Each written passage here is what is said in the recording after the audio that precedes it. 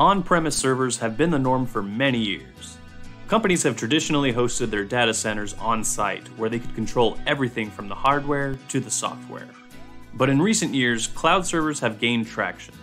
The cloud is essentially a collection of remote servers accessed through the internet that allows companies to store and process data without having to maintain their own hardware.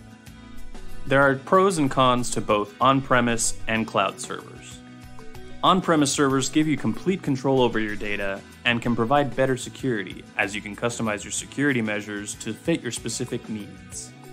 However, they require significant upfront costs, as you need to buy and maintain your own hardware, and they may be vulnerable to physical threats such as power outages, fires, or natural disasters. Cloud servers, on the other hand, offer much more flexibility.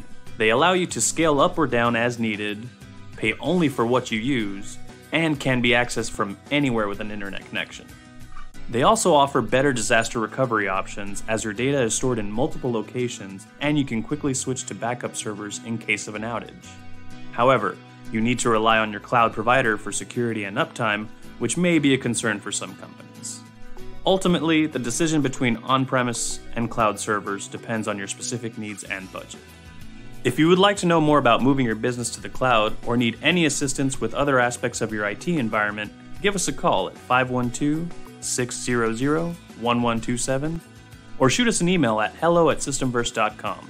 Thank you for watching another Systemverse short. Please like and subscribe so you can be notified when we upload our next video.